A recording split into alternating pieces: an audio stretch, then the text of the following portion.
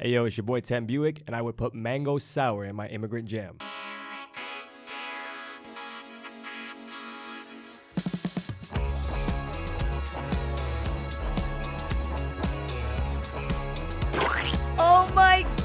Oh my goodness, welcome back to Immigrant Jam, the podcast. I'm your host, Lucie Pohl. We are here at Gotham Podcast Studios, baby, for a very, very, very special episode featuring the one and only a rapper, man about town, personality, Queens born and raised, baby. The amazing Mr. Tenn Buick is in the house. That might be the best intro I've ever received. That's what we strive for. Okay, so we're going to get to the mango sour because I want to know what that's all about. But real quick, for those two listeners who don't know who you are out there in the world, Tenn Buick, you were born and raised in Queens. Your parents are from the country of Guyana. You got it. Am I right? You're correct. That's the That's the flag I'm out here flag representing. Yeah. that you're representing. And you now live in LA. You just got married. I did. You are a rapper, but you also are like a host, right? And you interview people and you run around and you're I do that just for the content. So I'm a rapper and an actor, really. But I would say in the last few years, I also added just digital content creator to that resume. Yeah. I feel like these are the days where you just make your own stuff. Yeah. Are we allowed to swear? Yeah, Okay, please. sweet. You All right, must. because I was gonna say make your own shit, but I stopped. Yeah.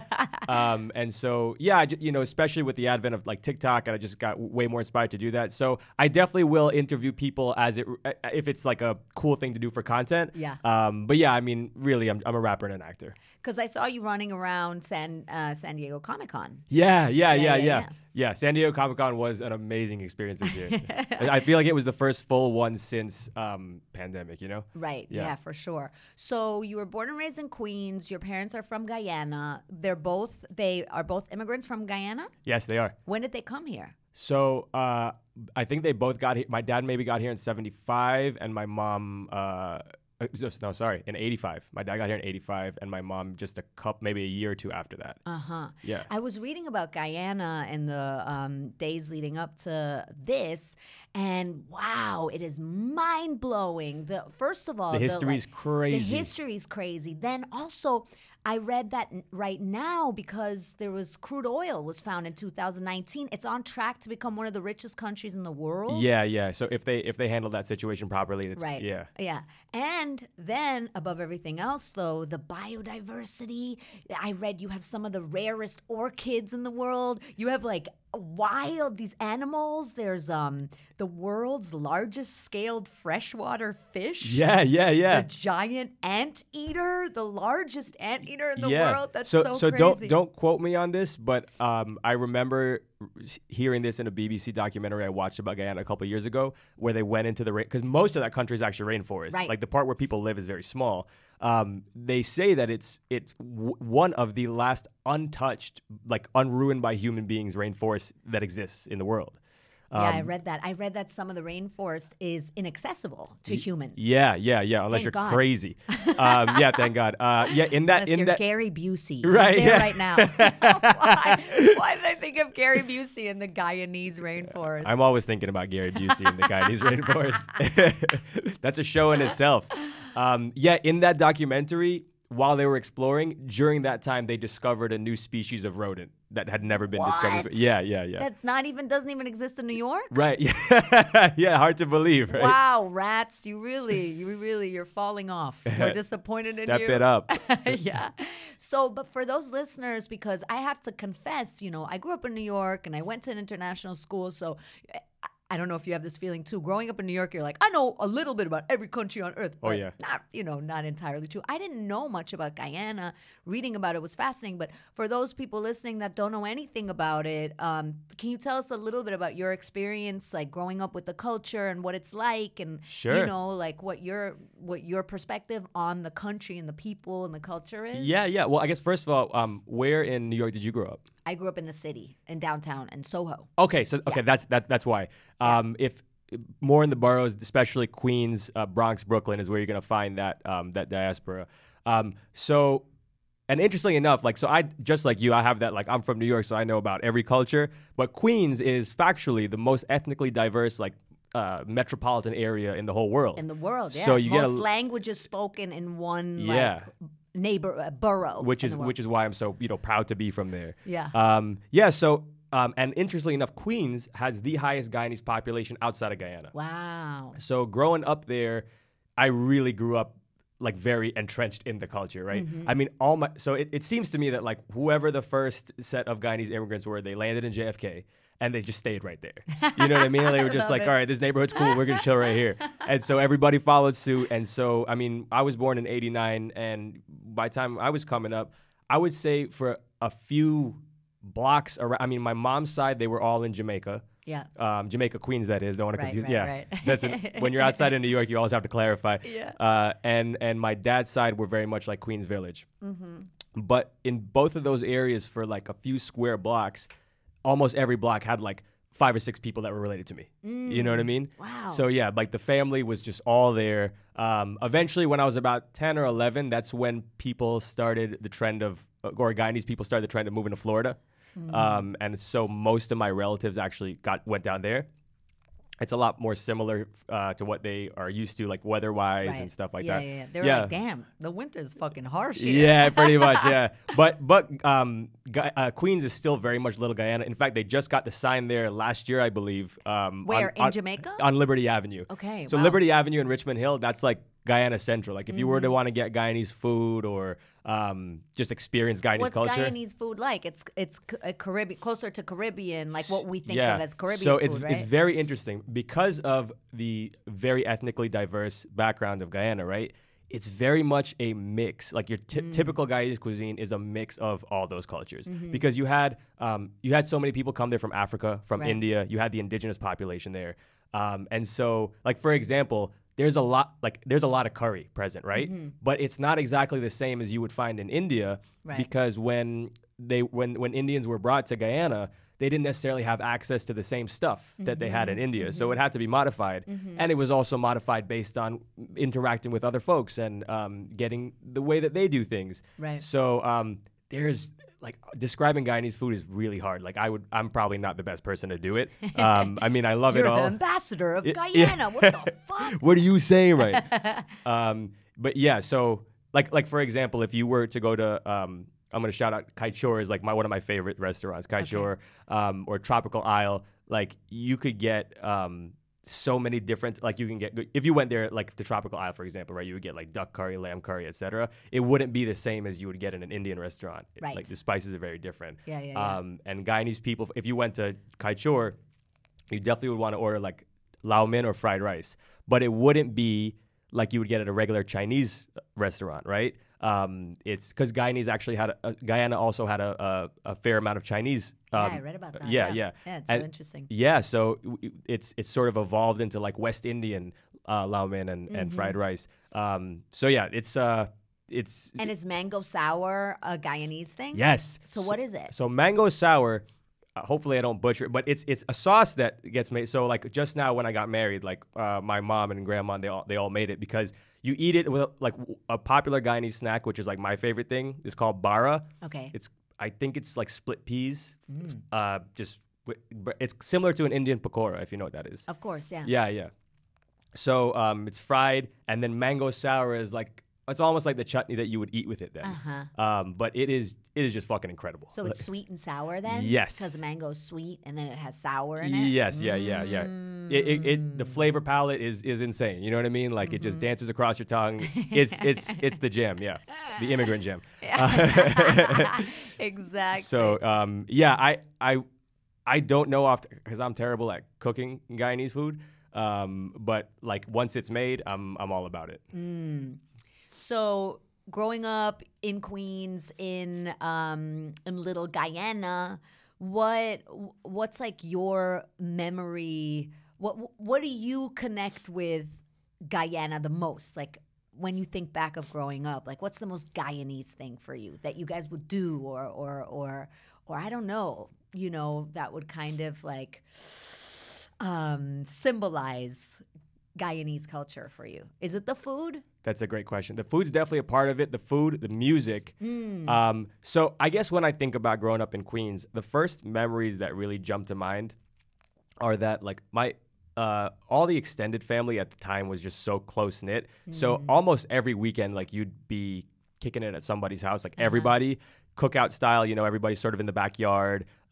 People are cooking, everyone's eating and playing loud music. Everybody's drinking. I'm the only Guyanese that doesn't drink, probably. It's like part of the culture. And so, what is it? Rum? yeah, rum is huge for Guyanese folks. Yeah. Right. Yeah. And so it's the community. it's the community. The community, yeah, is definitely a close knit community. They love getting together and just like having a good time. And so, yeah, I mean, Guyanese people are obsessed with Bollywood music. So we just would play. They like that's growing up. That's like the vibe. Like you're chilling in the backyard, blasting Bollywood music to top volume. You know, amazing. yeah. And everyone's welcome too. It's kind of like, oh, if your neighbors are like. But it's like they wouldn't be bothered by the noise. Like they're welcome to come hang out with you and eat with you. Everybody's like pretty open that way. So yeah, I would say that's like my, you know, one of the happiest memories that comes to mind because there was so much of that happening. It was really almost like an every weekend occasion. And the language is it's a type of Creole, right? Yes, it's Creole English. So it's very interesting Creole English because it really is unique in that. So obviously, like all around the Caribbean, there's Creole English, right? But each Caribbean country has their own version of it. Yep. And I'd say it's mutually intelligible to those people. So, for example, like someone from Trinidad wouldn't speak the same way as someone from Guyana. Right. But we can understand each other, and we Right. probably know each other's different slang. Or same thing with Jamaica, right? But in Guyana, because of the ethnic backgrounds of the population that came there, you have words that got sprinkled in from all languages, right? So you have words from, it's Creole English, you have words from Hindi or Bhojpuri, which is another language in India. Most Guyanese folks that were brought from India, the lineage traces back to like Uttar Pradesh and Bihar in the north and a little bit of Madras in the south. Okay. So that the languages come from there. And then you have African languages, indigenous languages that were spoken there. So there's words that were taken from them and corrupted, you know, and passed down. And so it's just part of Guyanese vernacular, which is kind of cool to see. You know, there's not really a way that like a typical Guyanese person looks because it's so diverse there, but everybody understands everybody else. You know, That's beautiful. Yeah, that's beautiful. Did you feel like an immigrant, or like did you feel that? I think it's, you know, it's always interesting because people have such different experiences. In New York, a lot of people don't feel that because I always joke, like in New York, if you're from Ohio, we tell you to go back to where you came from. Right, You know what I'm right, saying? right, Like, yeah. If you're not from a different country, there's something wrong with you here. Yeah, you know? facts. Like we think you're weird. But at the same time, you know, people do have. You know, I just talked to Anjali Bhamani, who's one of the voices on Overwatch. With me, and she grew up in Orange County, and she said she didn't feel like an outsider at all, and you know, that really surprised me because usually outside of New York. How did you grow up with that like sensibility, or were you always like proud of it? Was there ever a moment where you were embarrassed of your parents' accents or being different, or you know, that cross-cultural thing? That's a great question. Before I answer, I just want to say, because you mentioned the Anjali Bhamani episode, which I listened to, thanks. With the caliber of guests that you have on this podcast, I was just so incredibly honored that you would ask me to be on it. Stop. So thank you. Thank you. So happy to have you. My homie Joanna Houseman was on here. That was such a dope episode. But yeah, so to answer your question, I would say, so I'll start with a random tidbit. When I watch old video, like my mom did me the service of videoing so many moments from my childhood, so I have a lot of memories. Wow, your mom's the OG TikToker. OG, yeah, for real. And I use a lot of her footage on TikTok. Really? Yeah, because she so has cool. such dope VHS footage when I was a kid and like just doing dumb shit, you know. But so when I look at those videos, I realized that before I started school, I just had a fucking Guyanese accent. Like I was talking like I was out of Guyana.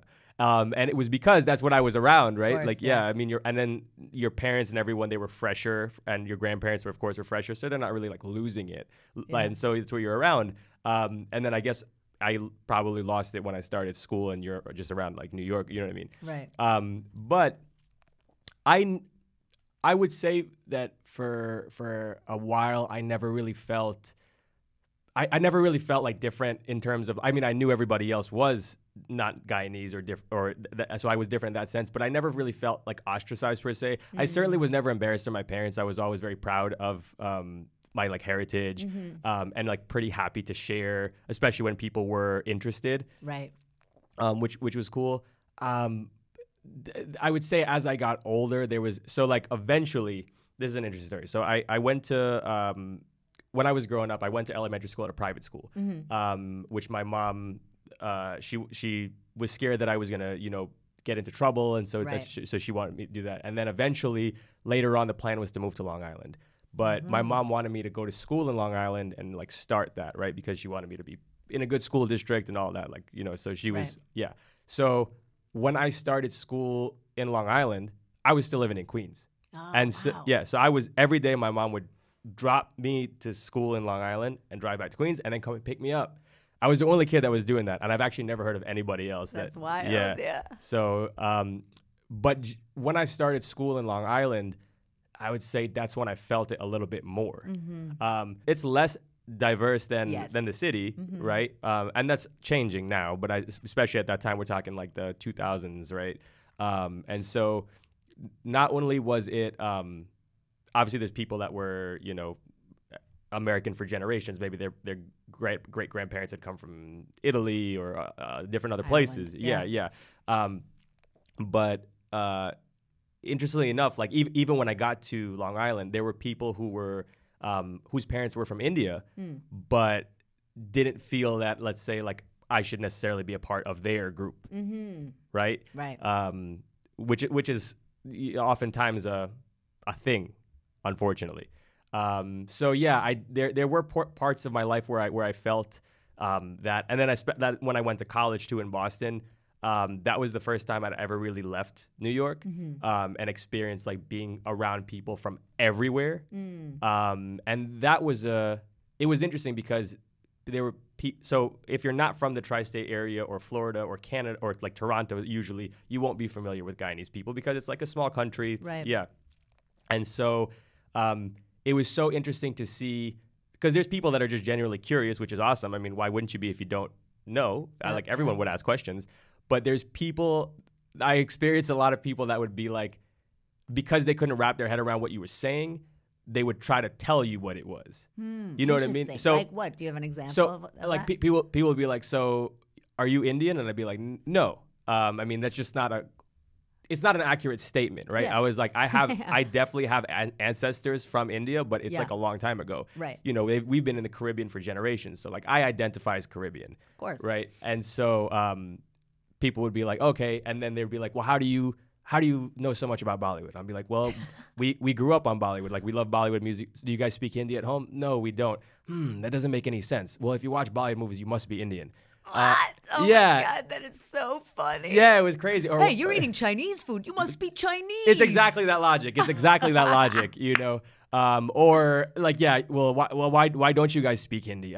I don't know, bro. Like, I can't tell you who was the first person to stop speaking it when. How about you don't even speak Italian? Right? Yeah. You know? Yeah. Exactly. That's so funny. Yeah. So I would say like. So people would actually say stuff like that to you? For sure. Yeah. Wow. Oh yeah. My favorite. This is something that happened one time, but it was from a professor who asked me. He asked me if I was Indian. So I was like, no, I'm Guyanese, and I was like, do you know what that is? I'll explain to you. And then he was like, are you sure? And I was like, you gotta be fucking shitting me right now. Like, what? I just want like, no, I'm not fucking sure, bro. You just enlightened me. I was confused my whole life, but thanks for asking me if I was sure. I never thought about it. You're like, wait, Dad? Have I been lied to? Yeah, exactly. Yeah. Wow. Yeah. So I would say, yeah, like I like rambled to answer your question, but I've definitely, there's been people I've interacted with or moments in my life where I felt like, okay, someone's just like not getting it. But I would say, mostly growing up in New York, you're just around so many people that have the same experience, whether their parents are immigrants from anywhere. I think that's so funny because for me, I had that experience too of like my first real culture shock was leaving New York. Yeah. Yeah. And I was 8 when we moved here, so I wasn't born and raised here. I was raised here, but not born here. But and that was a real shock because I didn't expect it, going to a place, like you said, where there's people that are kind of just from there, you know, and where the norm isn't that Right. like you're expecting that a person is like from either another place or from multiple places, you know, a mom that's from here and a dad that's from here Yeah. and this and that, you know. And yeah, I moved to Germany when I was 18 to study there. And then I always say, like, it was such a trip that everybody was like German, like just German. Right, right. They were like, no, I'm German. And I'd be like, and where's your dad from? No, Germany. And everybody has always been from Germany, you know? Like, Yeah. it was weird. So I think that's like, and also this thing about like, oh yeah, I grew up in New York. I can live anywhere. And then when you do go outside of New York, you're like, shit, I grew up in New York. I can't live anywhere. Right, you know? right. Yeah, yeah, yeah. Nothing compares. So true. And yeah, it's such a weird, and it's so fun. To me, that story about Long Island is so funny too, because you go like, just like you put like 1 foot outside of the, you know, boroughs, and it's already a different country. Sure, it's a different basically, you know? experience. It is, Yeah. it is, yeah. Absolutely. So you started, I read that you started to rap when you were 5. Yeah, That's insane. yeah. And I also, you know, I listened to some of your stuff, but also you do put a lot of the Guyanese culture into your music. I do. Like you put like Guyanese spins on songs. 100%. And stuff like Yeah, that. yeah. So I guess that it is a big part of your identity, and it seems like you also feel that you want to teach people about it and want to, you know, kind of like carry on the culture, right? For sure I do, yeah, yeah. I mean, it's definitely like growing up with Guyanese culture, like you said, it was a big part of my identity. And especially as I get older and I'm married and I'm thinking about kids in the future, you know, I definitely want to do what I can to make sure that culture carries on, right? Because Right. if you don't, if like our parents were directly, I was growing up around my parents and my grandparents directly from Guyana. So all the sayings, all the language, like I grew up with it, but that's not how I talk naturally. I'm just talking like me and you, right? And so if I don't make a concerted effort to get that out there, my kids will know nothing about it, you know? And my grandkids will know nothing about it. So yeah, just thinking about things like that is like, you know, you want to make a legitimate effort to carry on the culture because it's so beautiful. You know, it has a terrible history of how it came to be, but what it became is, I think, so beautiful, like the cultural blend that we have. So yeah, it's definitely, I love teaching people about it, or when people ask, I love answering the questions, you know. It's interesting that you mentioned like me starting to incorporate it into music like that. TikTok really changed that game for me because it's something that I used to always love to do, but it just wasn't like, there wasn't an audience. I couldn't find the audience for it. Interesting. You know what I mean? In terms of like, you know, I mean, there could be a whole separate podcast about social media and TikTok changing the game, but the short version is like, TikTok really made it so that like you could put something out there and the audience who likes it would find it. Like, you know what I mean? They made it so that it could let people decide what was dope instead. And that changed the game for me because I started putting out all the ideas I had for funny Guyanese skits, you know, things about that your parents and your grandparents would do that people would relate to. But finally people would see it. And you know what I'm saying? Next thing you know, I'd put something up, boom, 1 million views tomorrow, right? And it's like, okay, that was unheard of for YouTube, for Instagram before that. I mean, unheard of for, not for someone who's already a celebrity, but for a regular person, it was. Right, yeah. Yeah. And so that really, the fact that so many people would appreciate it, and both Guyanese and non-Guyanese, you know, just and all over the Caribbean and just people who are not familiar at all loved it. It just encouraged me to be like, all right, boom, all my ideas I have, I'm just going to keep going and keep putting it out there because people are finding, you know, people are relating to it. Even things that are based in like, this is like a shared trauma experience that we all go through, Right. that kind of a thing, right? People still, you know, you can make it funny and people relate to it. Yeah, and also the thing is that, you know, there are so many shared experiences in the cross-cultural upbringing that don't have to specifically be, you know, about this one country or this one culture. Totally. You know, there's Yes. like so many things that overlap for all cultures, Yeah. experiences, you know, that you can relate to. It doesn't really matter what it is specifically. So true. Like I see so many videos from people like Joanna, for example, like you know, from the Latinx community, and it's like, oh yeah, that thing that you went through with your parents, same with us, bro. Right. Yeah. Yeah. I remember having that experience when I wrote my first like solo show. And I was like, oh man, like who's gonna relate to this? Like my mom's Romanian, my dad's German, my mom's side is Jewish. I grew up in New York, but I was 8 when we moved here, so I did have enough of Germany to like, you know what I mean? I was like, who's gonna relate to this? Nobody. But it didn't matter, you know. So many people were like, I'm not even an immigrant, and I relate to the experience of feeling like an outsider, or you know, whatever it is. Fish out of water, you know. And I think, you know, for whatever faults this country has, what is beautiful about this country is that this is the place where that is celebrated where it is possible. Because in other places, it really isn't as possible as it is here. Absolutely. You know?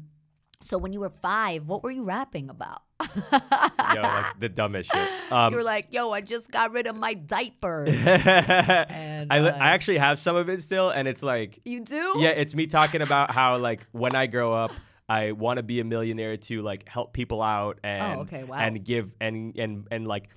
go to the puppy shelter and buy all the puppies. And, I love that. Yeah, and or like and all this stuff like that, and me talking about it's like a little gangster thing to say. Yeah, buy all the fucking puppies. That's right, bro. Yo, when I pull up to the shelter, everybody's going home with me. I would do that shit right now if I had the money, bro. Believe me, that's what I would spend my fucking money on. So yeah, it was like stuff like that. So the interesting thing about how the first time I wrote rhymes, right, it was because first of all, growing up, right. Because of the explicit nature of the music, my parents didn't want to hear nothing about it, right? Yeah. But I had much younger uncles and cousins that were like grew up in Queens, like, you know, they were teenagers at the time during the 90s, but so they were like very entrenched in the culture, right? Mm-hmm. Knew everything about everything. And so they would put me on to music, right? So at the time, all that, you remember all that Nickelodeon? Yeah. Yeah. So yeah. Sure. All right. For those not familiar, it was like the kids' version of SNL. We could call it. Yeah. So every episode they would have a musical guest. And so on the Christmas episode, this was like 95. We're talking 94 and 95. They had Run DMC as a musical guest. Oh wow. And so I was like, oh shit, Run DMC. Like I listened to Run DMC with my uncle in his room when I was 2. Yeah. So they Run DMC performed Christmas in Hollis, which is my favorite Christmas song. Wow. And so when they performed it, as soon as it was done, I was like, oh, this is amazing. I have to write these lyrics down. But I took a notebook out and I'm like transcribing it from memory, because this is before you couldn't fucking, rewind it. You couldn't find it on the internet. Right. Or if you could, I didn't know how. Probably not, though. Yeah. And Shazam it. Right, you couldn't do any of that. Yeah. So I just opened up this notebook. I had the beat in my head and I started trying to write it down from memory. And I remembered 1 or 2 lines maybe, but not really. So I just ended up writing my own verse. About Christmas. Do you remember it? Do you remember any of it? It was, yeah, like something about like opening presents under the tree and like hopefully all of them are for me or something like that. Oh my God, that's so cute. Yeah, and like stocking and rocking, like basic rhymes. But so I thought it was lit because I was 5. I was like, this is dope. So I remember that I had the composition notebook, and the next day, or like close to it was, I showed it to my uncle, who was the one that put me onto hip hop early, the first person to show me that. And I was like, yo, I wrote this. And he read it. And then he was like, you wrote this? I was like, yeah. He was like, bro, this is what you have to do for life. Like, you're fucking sick at this.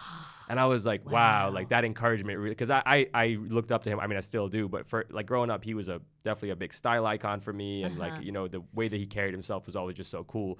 And so the fact that he said that, I was like, oh, okay, I'm definitely into this. And so I kept it up. I was fairly timid as a kid, so I really wouldn't share it with people like at school and stuff like that, especially because during elementary, I used to get like bullied so bad. You know what I mean? So it was like not really. You got bullied for being timid and shy, or?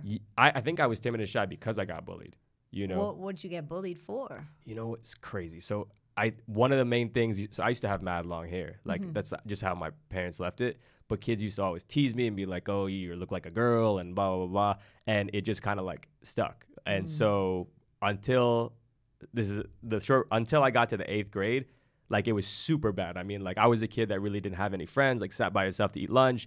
People would just come by and like throw shit at me, like, that type of thing. And I wasn't really doing anything about it until in the 8th grade, I snapped. And what happened was in the 8th grade, one of my best friends, who's still my brother to this day, he if you saw any of the wedding videos, he's the guy that rode the motorbike while I was in the sidecar to the wedding. Yeah. So in the 8th grade, he moved here from Pakistan. Mm-hmm. So he used to get bullied too, right? He had an accent, he was different, he didn't know anything about American culture. So we had a class together, so we used to sit together at lunch after that. But I noticed that like he would get bullied, but he would not really, he would fight back no matter how many people was there. And I was like, he was like, bro, don't let these guys fucking push you around. And especially like, he was like, at that time I had been taking martial arts for so long. I've been doing it since he was like, bro, you fucking know how to fight. Like, why are you letting these guys push you around? And I was like, he's fucking right. So one day I just snapped and I whooped a kid's ass who was bullying me. And it was a whole debacle. I got suspended and everything. But after that, it stopped, you know, and it kind of changed the trajectory of my life, I would say. I don't know how I got into the topic of me. Oh, so I asked you. yeah. I asked you how you got bullied. Yeah. Wow, that's the stuff for movies. Yeah. So it was actually at that same time then that I decided that like I was gonna share my rhymes, because in the eighth grade going into ninth into high school, it was a big thing. And I don't know if it still is, but at that time, and I think all New York high schools, like kind of kicking freestyle ciphers on the school grounds was like a thing, right? And it was kind of like a way to like earn your stripes. Yeah. And so people would always do that. And so my boy Matt, he knew that I wrote rhymes and stuff. And so he was like, bro, like kick some rhymes in the thing. People are gonna think it's dope. So I did. The first time I ever did it, I got so many props and everybody. People were like shocked, like, oh, I didn't know this kid could rap like that. And so that just really gave me more encouragement. So I kept doing that, you know. So at school, like freestyle battles was always a thing, and ciphers was always a thing. And so yeah, I just kept it up. The first time I ever like I used to record in school. I used to record shit on like on my dad's computer, you know, like the onboard microphone. Yes. And I would just be like playing the instrumental like in the background and like recording it. And so it was like the dumbest quality ever. Like, you know what I mean? And then I would burn it onto a CD and like pass it around school. Wow. You know, and like it was hype. I mean, it was stupid, but it was hype. You know, people would like, my friends would think it was dope. And then the first time I actually like recorded into a real microphone in sophomore year of college, when I just started dating my wife, like my now wife, she bought me my first USB microphone because she knew I wanted one so badly. And so she like saved up to get it for, I think it was like a birthday. And that's when I started recording like professionally. And at that time I didn't know anything about mixing and mastering. I was just recording. I would like put like the reverb and compression that I knew on it, and then like put it out. I would like put it on the internet, put it on, not YouTube. At that time, Facebook, you could like upload audio directly to like a Facebook fan page and stuff like that. Yeah, so it just kind of snowballed from there into what it is now. But you did go to college. I did. To appease your parents, or yeah, 100%. How did you know? How did you know? Because you're the child of immigrants. Yeah, well, exactly. Yeah, no. If it was, I'll say that I definitely don't regret it, because when I met my wife there, and I learned a lot, and I made some very lasting friendships too. But at the time, I definitely didn't get anything education-wise from it. Like, what did you? Broadcast journalism. Oh, all right. So actually, I'll take that back. So the reason I chose which college was it? Don't go there. You don't get anything educational.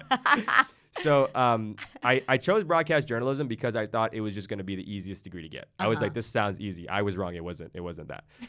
So probably nothing is easy. I don't know. But what I did learn that actually helped me then and to this day was, as part of broadcast journalism, that's where we had classes where they taught us how to use like Final Cut Pro to cut together videos. Right. But that's the only reason I know how to make my content, like to edit music videos and just the TikToks that I make, anything. Like my editing background was all from that, and even like doing voiceovers and like doing all that stuff and cutting together content, right? Because we were learning to make like news packages or whatever. I think they call it a package at that time at least, but for like a news show, right? Like, oh, I did a news piece or whatever. So if you would have said to your parents, Mom, Dad, I'm done with high school, I'm going to be a rapper now, they would have spontaneously I think I did kind of say that, and like the reaction was not great. So I was like, no. Yeah, I was like, all right, don't worry about it. You know, and I knew, like, when I went to I knew what my plan was, right? Yeah. I was like, all right, I'm just gonna bang out this degree as quick as I can,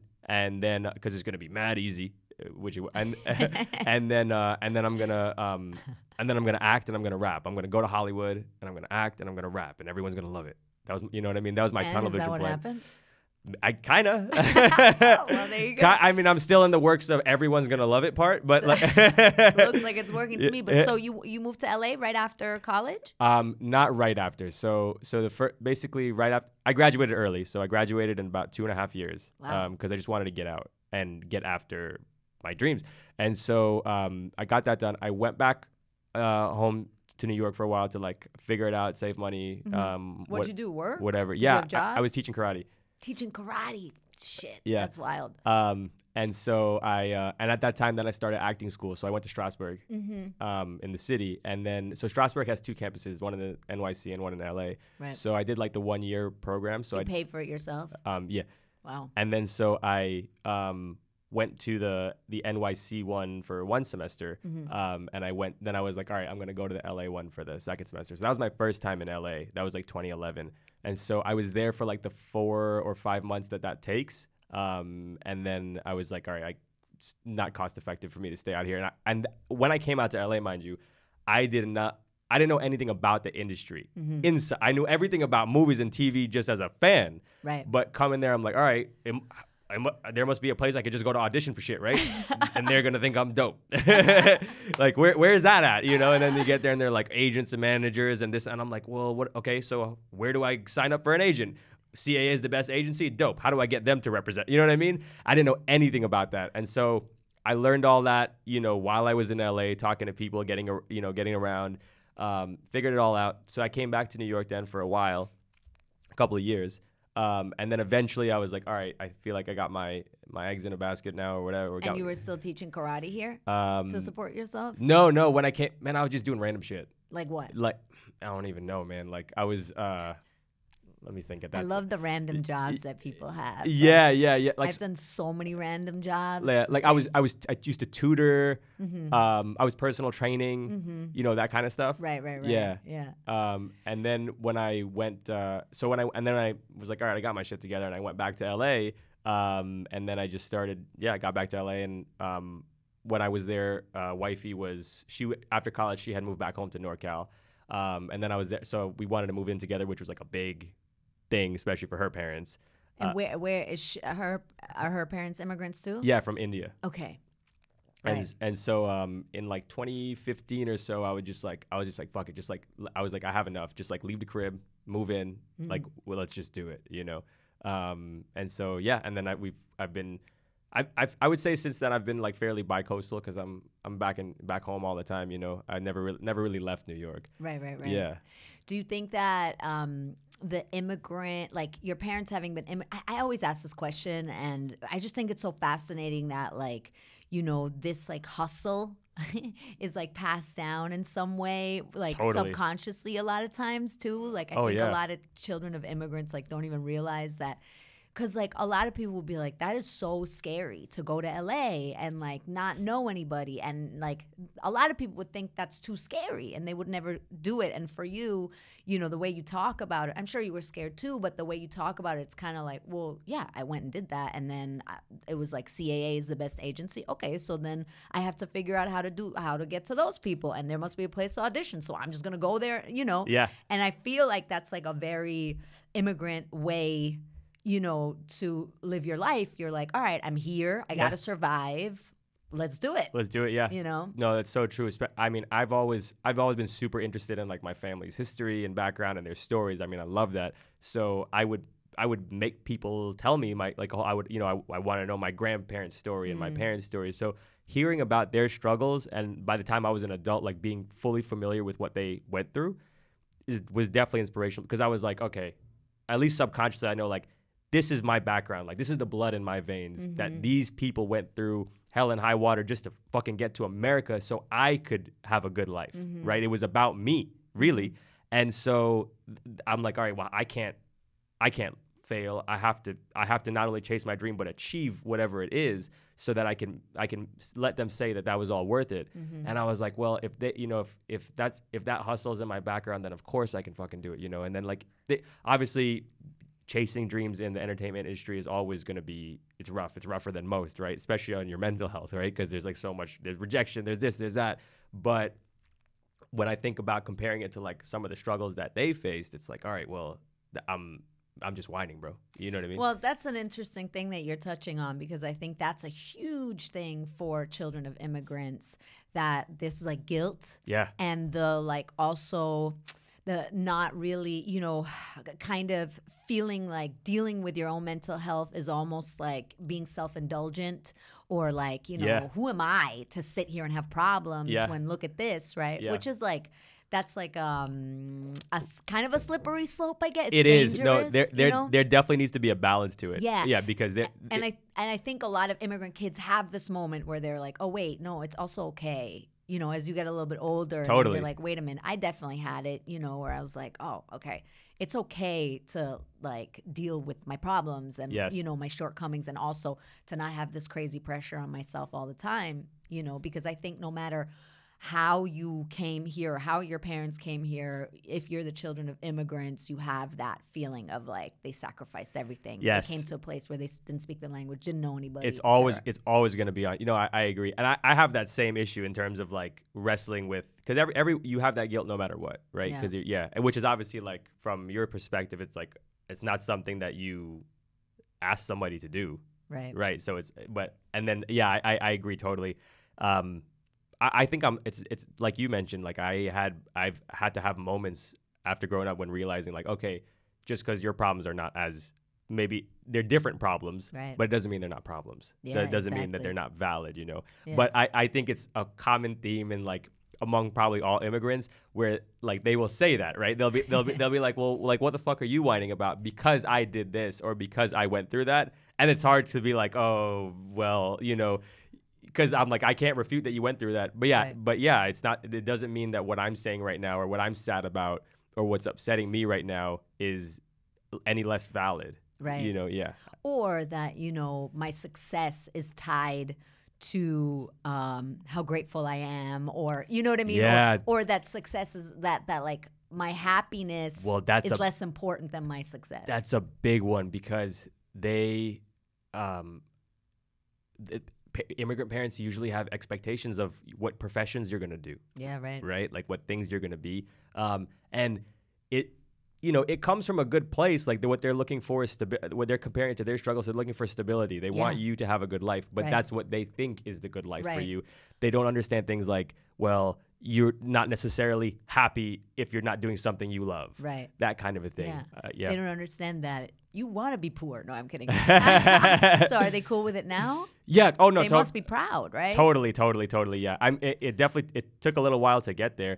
I would say, to be honest with you, like it's different for both my parents because like my dad has always been my dad's always been the person that's like, I'm not gonna tell you what to do. Mm-hmm. Like I'm gonna provide guidance where you look for it, and I'll provide advice when you need it, and I'm always gonna support you. And like massive shout out to my dad, man. He always has supported me, like always has had my back. And so he's never really weighed in on like you should or shouldn't do this, right? Because he hated it when people did that to him. Mm-hmm. And what did he do, or what does he do? My dad's a lawyer. Okay. Yeah, which he loves. Mm-hmm. But wow. Yeah. Or if he doesn't, it's not apparent to me. But so yeah, he never really put pressure on me in that way. I don't remember ever having a conversation of like you should or shouldn't do this. My mom is way more worrisome than my dad is. Like my dad trusts the process. Like he's like, all right, well, I'm gonna trust my kid that you'll end up where you want to end up. And I'm going to do what I can to help you do that. Mm-hmm. My mom is way more worrisome, right? Which both of those come from love, right? Of course, yeah, absolutely. But my mom is way more worrisome. So I think it took a while for her to wrap her head around, just not in terms of like, oh, I don't think that you can succeed here, or I don't think you should do this, but just like, well, it's a crapshoot. It's a lot of this is based on luck because the entertainment business is not a meritocracy. It's not like the hardest working person is going to be the most successful person, unfortunately. So she took a while to wrap her head around it, but I think it really started. So that caused like a lot of arguments, frequent arguments of like, well, what are you gonna do when you're gonna, I don't know, go back to school or do this or do that? Are you sure this is a good idea? Like, how long are you gonna keep this up? Are you gonna have a family? Like that kind of stuff. Right. And so, but I would say after success, like measures of success started rolling in, it made her a lot more confident. Like, oh, okay. Even though there's a lot of luck involved with this, clearly his hard work is paying off because XYZ things have happened, like, especially when it's things that she can like easily, so like, obviously not that this is like a big deal, but like, if I can just text her like, yo, mom, The Rock reposted my rap on Instagram. Like, look at, this is his page. This is my page. And she'll be like, okay, yeah, I fucking know who The Rock is. That's dope. You know what I mean? So things like that, like it's like, okay, she sees that like, yeah, you're out here, you're doing stuff, or like, yo, mom, I just got my first role in a show. Go on Paramount Plus and you can watch it. You know, oh yeah, that's my son. He's on TV. You know, so those kind of things. Yeah. So, but I would say at least for the last like, you know, probably like 5-6 years, it's been fairly smooth in that department. Like, and not only are they're like fully supportive. Like, I mean, they'll be super happy to tell people like, yo, this is my son. He does this and stuff like that. Especially nowadays because of the way things spread. Right. People will say it to them, and they'll be super happy, right? Like they'll like, you know, especially people coming to my wedding, for example. Like she'll have friends that came to the wedding from like that she hasn't talked to in years, and they'll be like, "Oh, I didn't know this was your son. I see him, you know, like Tenn Buick. I see his videos get shared in my family group chat." You know, now she's just pissed that The Rock didn't show up to the wedding. Right? Yeah. Yo, me too, she's Rocky. Like, son, you know, you got to make the Rock visit happen, or else. All right. So I love like sayings, proverbs from different countries and cultures. I always think they say a lot about the mentality of the people. I looked up a few. Do you have one that you grew up with that's Guyanese that you love that you can think of? Oh, for sure. I have a couple probably. All right. I guess two that leap to mind immediately. I'll tell you that come from my grandma, my mom's mom that passed away earlier this year. Oh, I'm sorry. Thank you. Yeah. One is gi Jackie jacket, which is literally like give Jack his jacket. Okay. And that's how Guyanese folks say, like, give credit where credit is due. So like she'll be talking about like my mom being a good cook, right? My grandma used to always rag on my mom for being like grouchy, and then so she'd be like, oh, she got a bad attitude, but she could cook though. You got gi Jackie jacket. I love it. Yeah, that's great. Okay, I found a few that I thought were really funny. So this one, I'm gonna butcher it. I can't obviously speak Guyanese Creole, but who does eat fire does shit cold? Is it who does eat fire does shit cold? Yeah, that's what it says. Who does eat fire does shit cold. Okay, I've never heard that one, but it literally means like if you eat fire, you're gonna shit cold. I have no idea what that could possibly, because it would seem the opposite would be true. I think it means like if you're gonna go and do something stupid, like you're gonna like pay the price.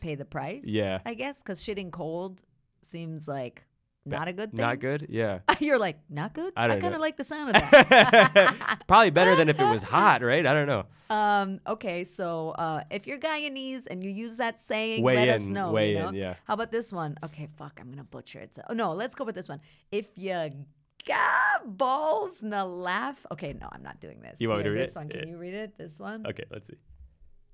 If you got balls, na laugh, gorima. Oh, I haven't heard this, but I can tell you what it means.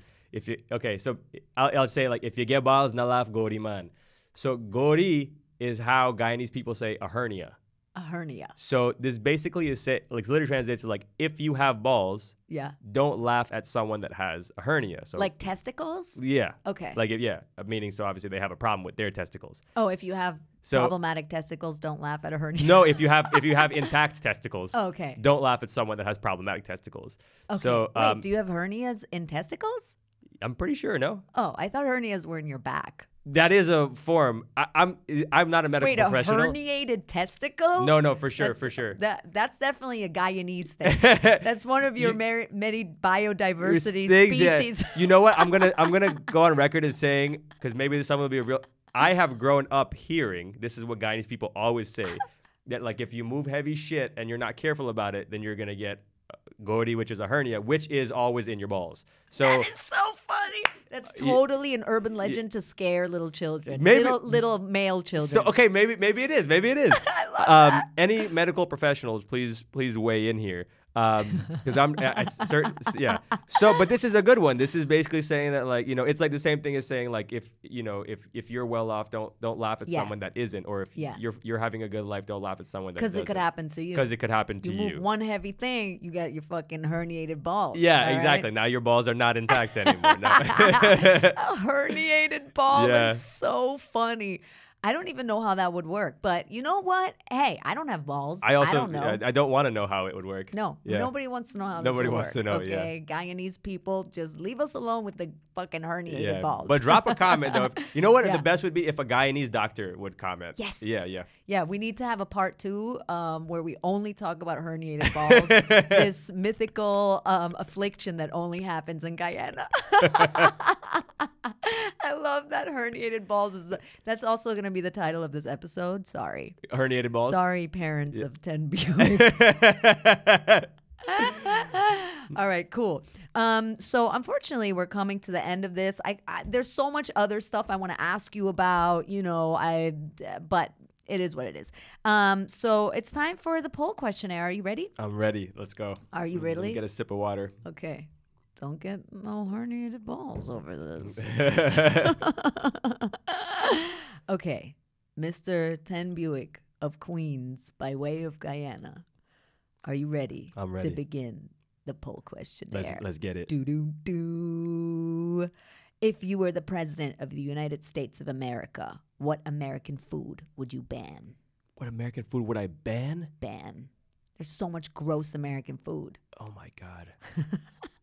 It's so tough to think about what like American food is. I just immediately think of just like hamburgers and hot dogs. That's true. You're right. There is probably no such thing as American food because even that gross food is probably Comes from the from Brits. elsewhere. Yeah. My theory is all the nasty food here comes from British people. Yeah. Sorry, British people, but your food really sucks. Yeah. You know what? All right. I fucking hate olives. On What? on everything. Yeah. Yeah, people be getting pizza and shit, and it has olive, and I'm like, I don't want it. So I would just ban olives in general. Wow, you just olives and cheddar? In general. Oh, I thought olives No, and I like cheddar. cheddar. Yeah, no, I'm not fucking with olives though. No, not waiting. And wifey loves olives, but I can't. No, I love that you think olives are American food, but you know what? All food is American food in a way. So fuck Yeah. it. Greek people, Italian people, fuck you, Spanish. Get out of here. No more olives. Yeah. Although they use olives in like Central America too. No, you're right. I know that it's not an American food. I was just thinking about foods that I don't like. No, but I like it. No, but you're right. There's no such thing as an American food. Right, Okay, yeah. So you're gonna ban olives? I can't talk to you anymore. Goodbye. This is over. Okay. If you could add one face to Mount Rushmore, whose face would you add? I don't know why I looked at my face when I said that. Wow. I'm not trying to subliminally tell you to add my face. Whose face would I add to Mount Rushmore? Yeah. That's a great question. Thank you. Yeah. This is why they That's call like it the poll questionnaire, the one artist. to ponder. Okay. Well, like I think I would definitely want to make it some. I know. So I guess the idea behind Mount Rushmore is that it was who they consider to be the 4 greatest presidents, right? I guess. I mean, I guess but there was only those 4 at the time they made the mountain. Right. But I mean, I would really want it to be somebody that like really impacted, American history or culture for the greater good. So Joe Rogan. I like Martin Luther King comes to mind, right? Yeah. Like that would be That's great. a pretty solid addition. I love it. Yeah. Let's do it. Yeah, let's do it. Final answer? Final answer. Okay, great. Love it, love it, love it. And he's also my alumni or my fellow alumnus. If you had to come up with a catchphrase, or if it's easier for you to just have something that rhymes, maybe it's that for the United States of America, what would it be? A catchphrase for the United States of America. Mm-hmm. Man, that's another great. It's a great fucking question. There's so many like directions we could go with. Yeah, that's true. It's a hard one, people. Just like USA, let's fucking go. Oh my God, I think you're the second person to say that. Really? I think somebody else said, let's fucking go. Or let's go. I like it. I love it. Yeah. Let's fucking go. Okay, great. Okay, 2 more questions. If you had to, if you could deport one American person, who would you deport? If I could deport one American person? Mm-hmm. And just to give you some context, no, the most popular answer has not been Donald Trump. Actually, it's been Michael Rappaport. That's foul, bro. That's foul. I know, it's so weird. If I could deport one American person. Yeah. Wow. Which doesn't necessarily mean that deporting them would be a bad thing, because there's a lot of nice places. But, you know, if you could kick out one American person, who would you be like, you know what? You got to go. Yeah. I can't even keep up with names, but who's like a main poster child for being pro-life? Ted Cruz. Boom. So call fucking DeSantis. Call it Ted Cruz then. Or what the fuck? The judge. The judge? Oh my God. My brain is dead. Yeah. Ted Cruz. Yeah. I'm with it. Call it Ted Cruz. I would deport Ted Cruz too. Yeah. Yeah. I don't know where I would send him though. Yeah. Because I feel like almost every place is nice. Right. You know what I mean? Like they don't deserve it. Yeah. I mean, send him somewhere that's... Put him in the middle of the rainforest where he'll just get attacked. I don't know. Make him the only person that ever accessed the Guyanese rainforest. Facts. Just get a lot of fucking mosquito bites. Okay. All right. Well, I guess this is the last question. It's really the reason why I bring people on this podcast. So I don't know. Tenn Buick, do you know by any chance how I can meet David Hasselhoff? Well, I would say if you just probably pull up to a beach, okay, and feign that you are in danger. Oh, I've heard that he just appears. oh wow, I love it. It's like but you have to be really convincing. it's like saying Bloody Mary. No, Bloody Mary? Yeah. Is it Bloody Mary? Three times It is, into yeah, the yeah, mirror? it is, yeah. Oh my God, I don't know how many times I did that in middle school, and I was like so confused by this American tradition. I was like, Oh, nothing's yeah. happening. Why are you people scared? By the way, Guyanese people have crazy supernatural folklore. So Really? yeah. Oh, you know, I have a rock in my pocket that I am too superstitious to throw out. Is in it one of my jacket pockets. okay? What's the background? No, I picked it up. I don't remember anymore. Oh, it's not even tied to a cultural. No, I don't remember. My mom's Romanian and they have a lot of superstitions too, but I don't remember why I have it. Yeah. I just now have it I've had it in this jacket pocket. It's not a small rock. It's kind of annoying. I want to get rid of it, but I'm scared to get rid of it. It's been too long. You probably should just hang on. Yeah, I know. It can become a family heirloom for you. My kids are like, "What the fuck is this?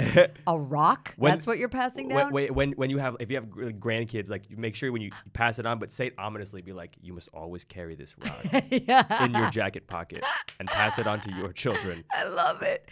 So hold on, we're gonna release this episode for Thanksgiving. What are you thankful for this year? Oh my God, I'm sorry. Man. Well, being that I just got married, it was just a reminder how thankful I am for my whole family, my lovely wife, and all my friends.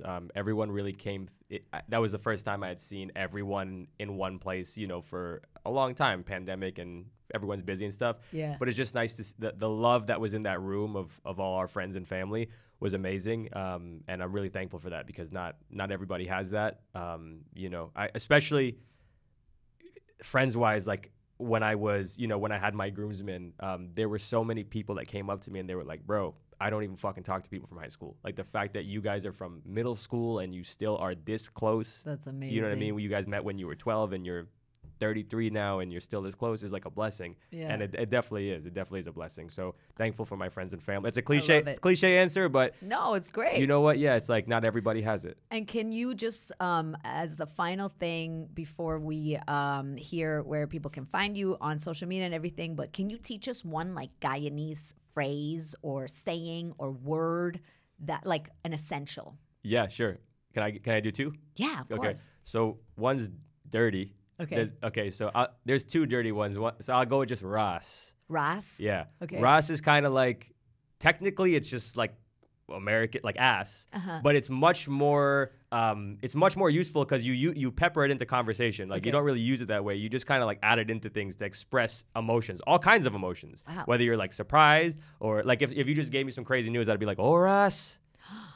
Or if I was just talking about like, I was just pissed off about something. Like just now, I took the train in here, right? Like, yo, the train, Ras, been a run late, Ras, and this, that, and or like, something like that. So you just kind of pepper it in. So Ras is a good one. Okay. One of my favorite phrases that my grandmother used to always use is never see, come for see. Break it down. Never see, come to see. Never see, come for see. Like, so you've never seen something and now you've come to see it. And it's really somebody that's acting like brand new about something that's been common knowledge for a while. Or like you could use it in like, let's say it's like no shit, Sherlock. Yeah. And you definitely would use it for something like, let's say you were a huge Star Wars fan, right? Yeah. And you've been a huge Star Wars fan. You've been talking about how dope it is. And I just came up to you and I was like, yo, Lucie, like, you should check out Star Wars. This is dope. You're like, okay, bro, he's a real never see comfy. Never see comfy. Nice. That was perfect. You know, you got to throw it away like that too. Yeah. Never see comfy. Facts. I love it. That's amazing. Thank you so much for being here, Tenn Buick. Where can people find you on social media? I'm just Tenn Buick across all platforms. That's 2 N's. 2 N's. TENN Buick like the Skylark. On everything, TikTok, Instagram, YouTube, Spotify. Everything. Listen to everything that Tenn Buick puts out. Watch everything he does. Follow him to the moon and back. Thank you so much for being here. Oh, Lucie, this was so much fun. It was my pleasure. I'm honored to be here. Thank you. I could have talked to you for hours. So many things I still wanted to ask you, but alas, it is what it is. We only have this little time together. Thank you so much for listening, everybody. If you love this episode, please give us a little 5-star rating and a review on the old iTunes. It really helps. Shout out to Douchebag Steve, our patron, and Craig, another wonderful patron. I'm sorry that we don't have the rubber chicken today. You know, it's just, the rubber chicken wanted to stay home, okay? Preparing for Thanksgiving. Have a great Thanksgiving, everybody in the U.S., everybody everywhere else. I don't know. Just fucking enjoy yourselves. And enjoy yourselves. And we love you. Thank you so much for being here. Shout out to Gotham Podcast Studio and Suki. Goodbye. If you liked what you just heard, don't forget to rate, review, subscribe, recommend to all your friends. And if you hated it, recommend it to your enemies. Thank you for listening to Immigrant Jam, the podcast with me, Lucie Pohl. Have a delicious and nutritious day.